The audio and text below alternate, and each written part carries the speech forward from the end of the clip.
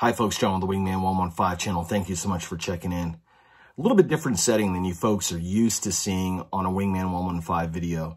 And at the beginning of the year, I did a vlog and I told you folks that I was going to shake up the channel a bit and start doing a little bit of a right turn. We're still going to try to put out the best high quality content that we can do. We're just going to shake up a little bit of the programming and kind of introduce some new ideas, new concepts, new things to the channel. With that said, a while ago, I was invited by my good friends, Colin and Stephanie McDonald. They're the owner and operators of Kit Fox Outfitters, and they've been a huge supporter of my channel. They're the official outfitter of the Wingman 115 channel. So every month they put on an event called Campfire Talks, where they invite folks from the community, the outdoors community, to come up to their place up in Ramona, California, and to do presentations, to introduce folks to different aspects of the outdoor community, to try to generate some excitement and to get folks outside doing stuff. So with that said, I packed up all my gear, made the trip up to Ramona, and I did a presentation on my design of the Mount Laguna knife by Work Tough Gear. Now, in this presentation, I do a deep dive into the background, my thought process that went into the design of the Mount Laguna knife, and we talk about it. So, pop some popcorn, grab your favorite beverage, sit down and enjoy. And folks, thank you so much for watching. Now for the presentation. I want to thank Kit Fox Outfitters for hosting this event. And tonight we're going to be talking a little bit about my knife and the thought process in the whole from concept to retail on that. And with that, I put together a little bit of like a PowerPoint presentation, kind of give you a little bit of backstory about who I am, and that way you'll have a better understanding about my thought process that went into the design of the Mount Laguna knife. First off, let's talk about where it all started. I grew up in northern Maine, Aroostook County, Maine, in a little town called Portage Lake.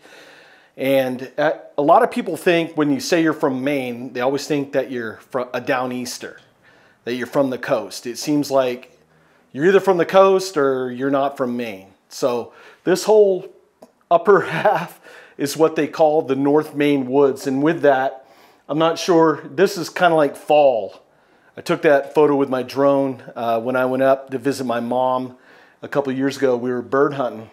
And that gives you an idea of just the fall colors and just how thick those woods are up there. A lot of folks are probably familiar with the Allagash Wilderness Waterway, and that is like on the East Coast the pinnacle for canoeing and outdoor activities, fishing. It's just crazy, the Allagash Wilderness Waterway.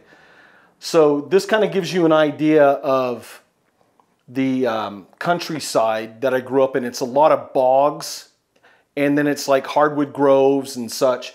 So with that, growing up in northern Maine, fancy me in the 70s with the fancy haircut on my mom and dad's homestead. My dad was a woodsman. He did competitive shooting. We did a lot of hunting, whitetail deer and such. And my mom, she was an avid outdoors person as well. This is her at 12 years old up at a logging camp. My grandfather was a logger, and we're talking about back in the day when they used to yard timber with horse and just yard it out to the rivers and wait until springtime after ice cleared, and then they would do log runs down to the lakes. This is the center of town, photo of my grandparents' place in the back.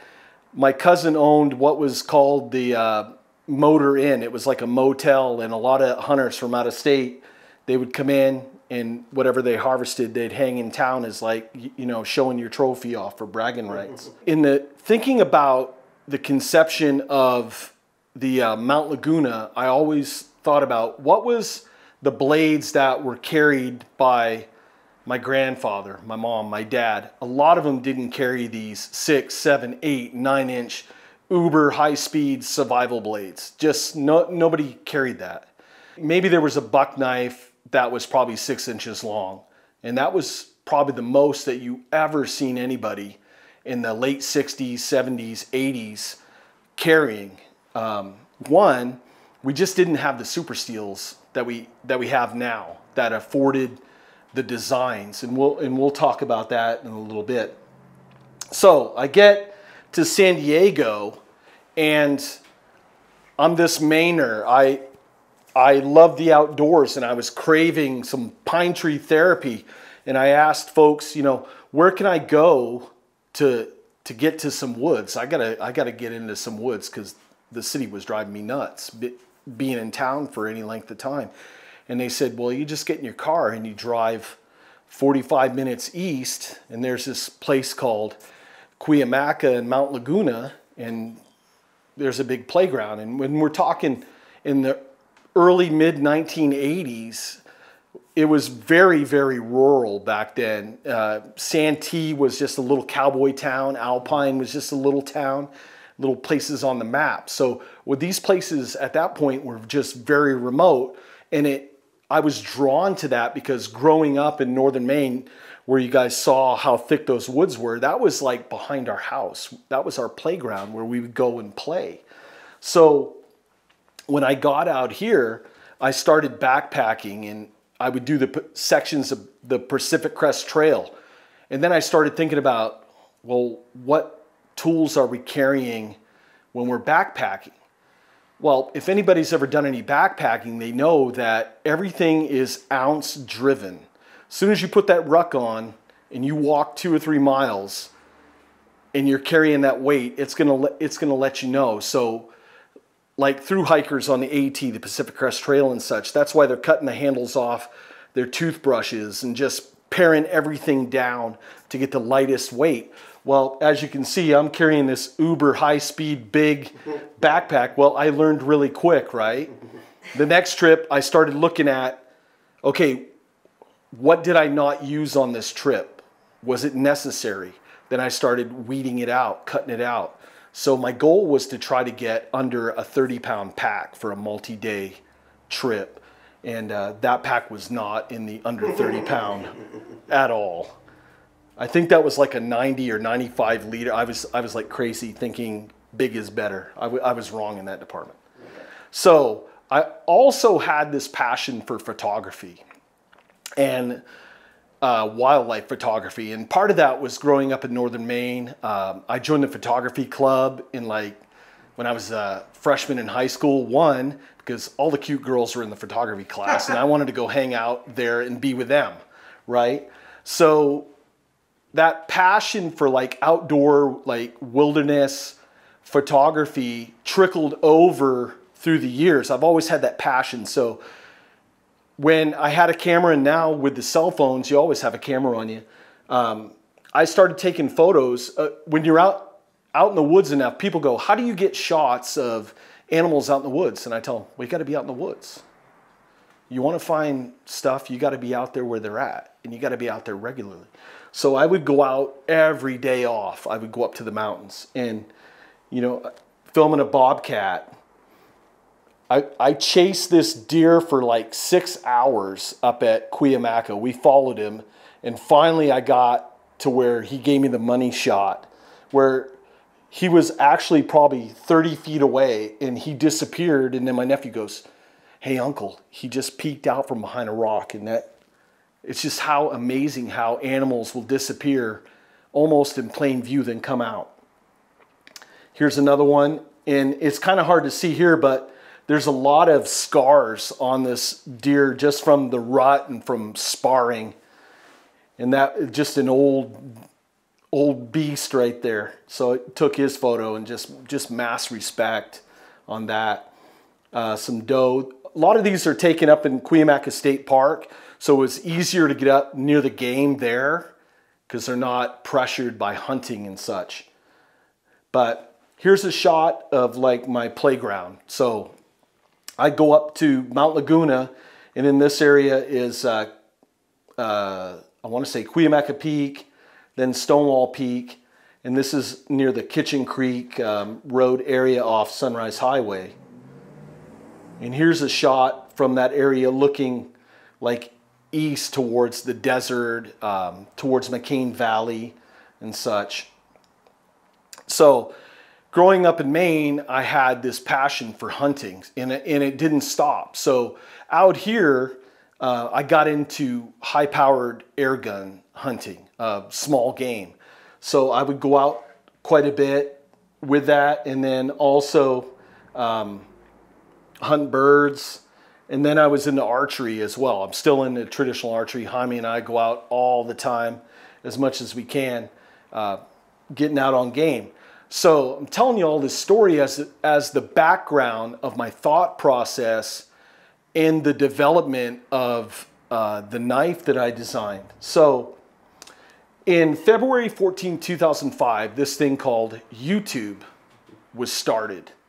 And when it started, everybody was basically posting videos of trips and such. So in December 8, 2006, I said, you know what? I like going out. I like doing trips. I love photography and video. I'm going to start posting trip videos myself. So created a logo, started a channel, and then I started posting videos of me going out on my adventures. And at that point, I was a scout leader here in San Diego in the Heartland district, and I was doing a lot of stuff, taking scouts out and doing a lot of like skills clinics, and people were going, hey, I watched your trip video on YouTube. Have you ever thought about doing a review on gear so folks could have a better understanding of, one, how to use the gear, and two, to check out the gear to see if it's worth the money of buying a piece of gear? Because everybody's working hard for their money and you want to get the best bang for the buck. So I got a camera, got my little Jeep, that's my trusty mobile studio, and I started heading up to Mount Laguna to film, and I started filming just basically gear that I had in my garage that I used, and backpacks, tents, stoves, multi-tools, and such. And with that, the channel started gaining some traction. So with that, I've always had this love affair with knives. Just have, in woodworking. As a young kid, I've always had this fascination of like the old frontier guys on the buffalo hunts, and you know, Davy Crockett and Daniel Boone and all those guys, Lewis and Clark, and just the explorers. And especially growing up in the Northeast, where there was a lot of basically wilderness area in our backyard. To us, we were Davy Crockett, we were Daniel Boone, and messing around in the woods. And it was just a great time. And I started doing woodworking, and Condor, a couple of years ago, started coming out with these knife blanks. So I'm a YouTuber, I go to SHOT Show, and I'm talking with Joe Flowers, and I said, man, it'd be nice if a company made some knife blanks so we could make their own handles. And he goes, hey, John, why don't you come here for a minute? Because new for whatever year we were, he goes, we're actually coming out with one this year. So I was like, cool. And they were affordable. I mean, you could buy these for like under $20. So I started buying these knife blanks, and then because I did a lot of woodworking, I incorporated both. So I would start making handles, and this was made out of cocobolo. It's a hardwood that is kind of like in the tropical area of Mexico and Costa Rica and all that Central America area. Started learning the craft of metal and how things went together. And then what I would do is I would give them away as gifts. I'd go to a gathering or whatever and go, hey, you know, somebody would say, hey, I like that knife. Okay, here, it's yours. And then I would go and build another one, whether it's a Kephart or, you know, whatever type of bushcrafter blade that I happen to have at that time. So with that, I started reviewing knives because I just had this love affair for knives. So a fellow YouTuber interviewed me about a week ago, and I was unaware of this till he said it, and I went back to go look at my playlist, that I've reviewed 141 different knives. And that's not counting ones that didn't make it on video. So with that, I was at an event, and somebody asked me, they said, John, if you could make your own knife, what would you do? I go, man, I don't know. I never really thought about that over the years. You know, I was like, I'm this YouTuber, I'm a gear reviewer, but I wasn't really thinking about if I was design a blade. So I went home, the spark had been lit at that point, and this was probably about 3.5 years ago. So I sat down with a piece of paper, and then I started thinking about all the people that I knew that were inspirational to me as far as like knife designers. So my friend Matt Graham, this guy's living it. He goes out, he's lived in like a primitive hut for years. He's a hunter-gatherer type subsistence person, and he goes out and he's using the gear. So he's gonna know if something works or doesn't work. So through talking to him and some of his designs that he's put out that I've happened to test, and some of it, as you can see, has that more primitive sort of design to it. I would pick their brain and what steels are you using? Why are you using that? I was just asking the questions because I wanted to learn. Next is Joe Flowers. Joe Flowers designs a lot of knives for Tops Knives and for Condor Tool and Knives. But one thing Joe is he studies history.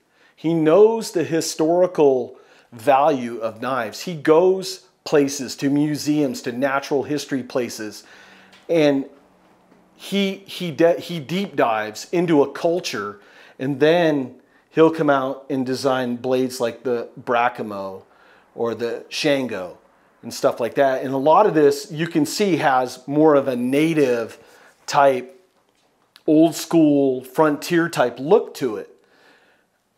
And then my buddy Andy Tran, I'd pick his brain because this guy basically forged his Tops Tahoma, the prototype, in his backyard. He's just hammering it out. You would think like in the Rambo movies, like Rambo 4, where he's just forging something out. He forges out his own prototype in his backyard. So I'm like, I'm picking these guys' brains about steel, about design and things like that. So I have a good friend, Dan Eastland from Dogwood Custom Knives. I'm introduced to Dan at SHOT Show. We're sitting down with some adult beverages, and then we start talking about steel. Well, who better to know about steel than somebody who actually builds knives for a living? So we start talking about how different composition of metal and the breakdown and all that stuff. And it's, you know, at this point, I'm a sponge. I'm just learning. I'm trying to learn as much as I can. So I'm asking as much questions as I can and all that. And this is some of the knives that Dan's designed. One, these beautiful custom knives, and he also does like chef knives. And then he has done a replica of a Kephart knife. Now, he was able to get a original Kephart that Horace Kephart had that was owned by Ethan Becker. Let him borrow it. He could look at it. He could photograph it.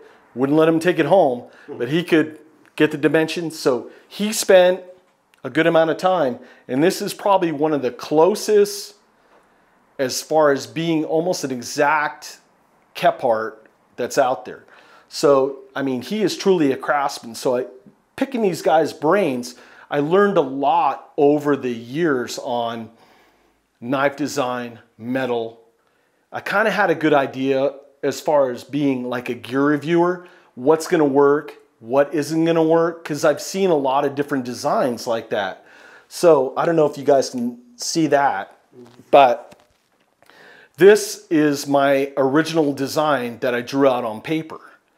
So I would go to events and there would be people that I trust in the community. One, that I wasn't afraid that was going to take my design and call it their own and then make their own knife based on that. I would ask their honest opinion about it. And it's very scary when you ask folks your honest opinion on one of your like conceptual ideas, because I mean, you can't take things personal at that point because you don't know what their thought process is in regards to use and the metal and such like that. So I throw a rough sketch out on the table and folks would go, well, I would angle this and I would change this and I would make notes and then I'd talk to somebody else. And if 2 or 3 people were saying the same thing, then I made the change. So at that point, I finally narrowed it down to like this design. And I shopped it around to a couple different knife makers here in the States. I go, hey, look, I want to do this. And they go, hey, we love the concept behind this, but what price point are you trying to hit? And I said, well, I've always been about value because everybody's working hard for their money. I don't know anybody who doesn't work hard for their money. I wish I did. Probably make my life a lot easier. But everybody's working hard for the money that they earn. I said, I'm trying to keep a price point that's under $100. First thing they did, they laughed at me. They said, you're not going to make a knife here in the States, retail value under $100. Just ain't going to happen. So the closest bids that I could get was like, lowest was like $260. Wow. And the rest, because one, we had to deal with tooling, we had to deal with mock-up, steel that we're going to use, all this stuff that goes in that a lot of people don't think about when you're just buying something retail, when you're thinking about the price of something. So I had to shelf my idea for a little while. So then I was introduced to Work Tough Gear, and I did a couple reviews for Work Tough Gear. And I must say that they make phenomenal stuff at a very affordable price. One, Vic, who's over there at Work Tough Gear, has a passion for knives. He loves what he does, and it shows in the workmanship that comes out of his product. So first thing we did, I had to send Work Tough Gear my drawing on the Laguna. So they came out and said, you know what, we're going to do a 2D drawing of it. And this was their version of it. Now, of course, that's the metric system, but this is what they came up with. And then we talked about it. And from that point, they did a 3D model of basically for a CNC machine. So they did a 3D type schematic for that. So with that, we started talking about steel. Well, what steel do you want to use? I was like, whoa, wait a minute. That got me thinking about stuff. And when I thought about blades and what the mission statement was for the knife and what I was envisioning people to use primarily, I designed it as a hunting and fishing blade, basically an outdoorsman blade. And based on the knives that my grandfather carried, my dad, my mom, people up in northern Maine, most of the knife blades weren't over 4 inches. And it's not like today where people are batoning with their blade, just going crazy town, abusing their blades and just going nuts. I mean, if we drew a blade, it was, I'm cleaning a fish, I'm gutting a deer, maybe I'm doing a little bit of whittling in camp. But the bushcrafter thing, like today, really it wasn't like that in the late 60s, 70s, 80s up in northern Maine. Just wasn't. If I was batoning with a knife, my grandfather would have smacked me on the back of the head and told me to use my axe. That's just how it was. One, the steels aren't like they are today with the super steels. A lot of the 1095 carbon steels and such, with their heat treat, I don't think would have held up to heavy use batoning and things like that 30, 40, 50, 60 years ago. They weren't designed for that. They were designed just to cut. So with that, I tested out a couple knives from Work Tough Gear that had used Böhler K110 steel. So I did my research on Böhler K110 steel, and Victor was like, no, this is some high-end stuff. So I went to go look, and it's actually an Austrian company that makes this steel. So it's Work Tough Gear is based in Taiwan. So 1095, D2, stuff like that's hard to get because it's imported and the price goes up. Well, the Austrian steel, for some reason, the way the imports are, he's able to get it, and he's able to get it where it's affordable for commercial use. So a couple of the knives that I tested with Böhler K110 of theirs were phenomenal. The edge retention, their heat treat was spot on. We were cutting and chopping. We were doing abuse just to test, and it was just holding up very well. And it's at that borderline like it's a D2 stainless steel. So that was right in the wheelhouse that I wanted to use as a knife. One, I didn't know the environment. Everybody's going to use it in a wet environment.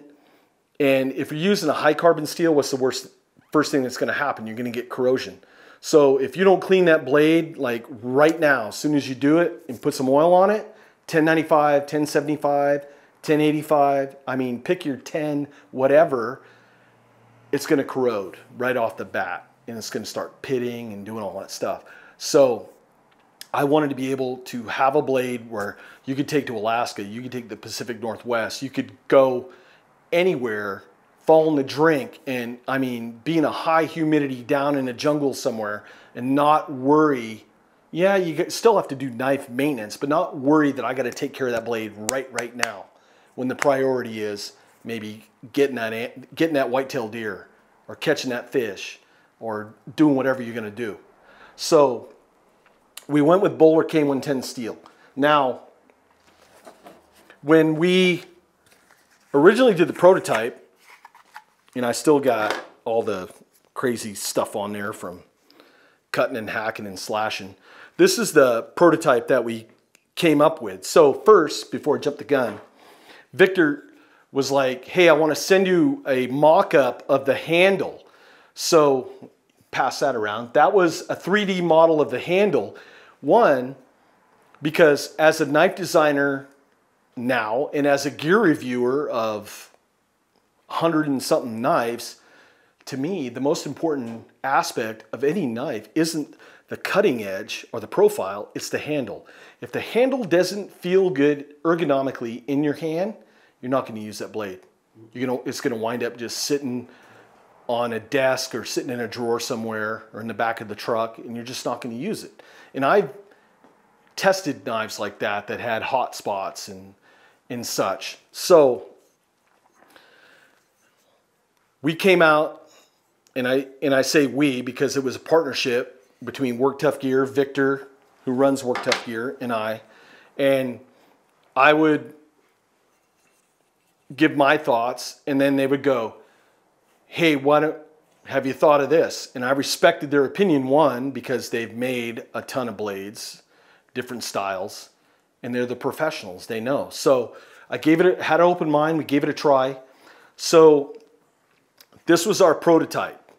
And originally we were going to go with a full Scandi. So where that is that the edge of the angle of the blade goes all the way down to the cutting edge. But what we were finding with hard use is because we only went with 3/16 of an inch steel. I wanted to go with a thinner steel. A lot of these knives were just overbuilt in width. Some of them a 1/4 inch, stuff like that. I thought it was too much of a bar of steel for the length of the blade. So by going with 3/16, I figured is the perfect size. Remembering back historically, a lot of the Frontier knives were only an 1/8 inch thick. A lot of stuff that was used to carve up buffalo, carve up elk, I mean frontier style, was sent 1/8 inch thick stock. So I went with 3/16. So what we were finding is when we were doing hard use in the testing and evaluation of the blade, that I wasn't getting good edge retention, and sometimes edge would roll, chip.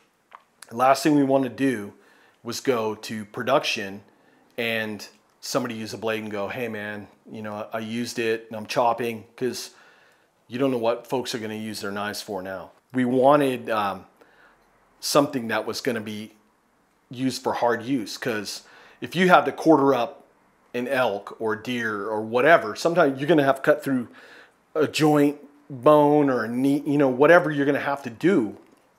I wanted that blade to be able to hold up. So originally my thought was saber grind with a convex edge. What I found was over here, I'll hand this one around so you guys can check it out. Over the years, I found for me, and your mileage is going to vary because everybody's got different opinions on grind and edge and all that stuff. For me, a saber grind with a convex edge has worked the best for what I do. Whether you're doing feather sticks, whether you're cutting meat, whether you're doing camp food prep, whatever you're doing. A lot of people ask me, where did you get the blade shape from? Well, let me go back a little bit on this screen. I'm a big fan of a Tanto and a drop point. So my thought process behind that is, as you can see, the forward angle coming off the front on the top leading edge. When you're cutting, if I can borrow that, when you're cutting or you're gutting a deer, you're cleaning a fish, I angled it so you could get the blade and use the cutting edge of the blade so you're not nicking or cutting a bladder, an intestine, whatever, and you're tainting the meat of whatever you harvested. So as growing up as a kid in northern Maine, I had a trap line with my grandfather. We trapped beaver, muskrat, sable, all that stuff. And most of the knives had some form of drop point up there. So I wanted to incorporate that. And then I angled the top a little bit just to take a little bit of the meat out of there. And then folks ask, well, why did you put the choil in the handle and not on the blade? And I always think back to my grandfather and how he handled a knife, either skinning deer or we were skinning muskrat and beaver. And a lot of times he would take his ring finger and he would grab the blade and then he would hold it just like that. So whether he was cutting and cleaning deer or fish, or he's caping out that deer, or we're doing beaver, whatever, he's able to use that almost like a ulu style. He's getting in there, his fingers up close, he's touching the hide, he's not making holes, because if you're a trapper, the more holes that you put in a pelt, in fur, I mean, the price goes down, you're losing money. So as a kid learning, you know, he was very picky about what animals he let me practice skinning with. Thank you. So my thought process, a lot of people think, well, how come there isn't a bigger choil there? I used it, one, as a little bit of protection so your finger doesn't slide onto the cutting edge of the blade. And then two, you can use it to skin, to carve, do whatever, some camp chores. You can get up tight. And I mean, you can twist that blade pretty good and you have pretty good control of it because it's just locked right in there. Now, another thing is I wanted that drop point and I wanted the point center line with the blade. One, for balance, and two, if I had to bore holes in something, at least I could look down the blade and I could see the center line. So that was part of the reason why we went with the angle there, hit pretty close to the center line with the handle, 90-degree spine, because a lot of folks Love their 90-degree spines now for raking a ferro rod, or if you're into bushcrafting, you're making some fluff with a stick for lighting a fire. And then we had a bow drill divot put on. Now, I'm not a bushcrafter. I've never claimed to be a bushcrafter. But heaven forbid, if you're out in the wilderness, you go in the drink, and the only thing you got on you is your blade, I wanted to at least put some form of tool on there that gave you a fighting chance to maybe start a fire. So that was my whole thought process. And I put it on both right and left. So just for safety, if you ever do that, always put the sheath back on. And this is the prototype. It's going in hard. So here, I'll use this one over here. You know, you would take it off your belt, and then with your sheath, you could hold it and do it that way.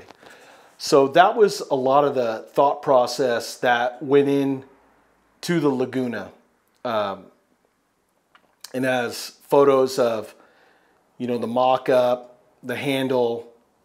And I mean, this knife has been tested out now by 3 or 4 other YouTubers. And I mean, the last one from Eric from Outer Limits, they abused the hell out of that blade. I was nervous when I watched the video because they're stabbing cans, they're opening up a can with it, which metal on metal, you're thinking, oh my God, you know, what's gonna happen? And they were doing stab tests and cut tests and just very hard use. One, the heat treat was spot on. The edge, they were still cutting paper after he had just opened up a can of soup or something that he had out there. And I was just really impressed with how the whole thing worked. So that was my journey. That's my little Sasquatch. And the I don't know if you guys have any questions, comments. I'm free to answer anything that you have. And with that, that's my presentation on the Mount Laguna.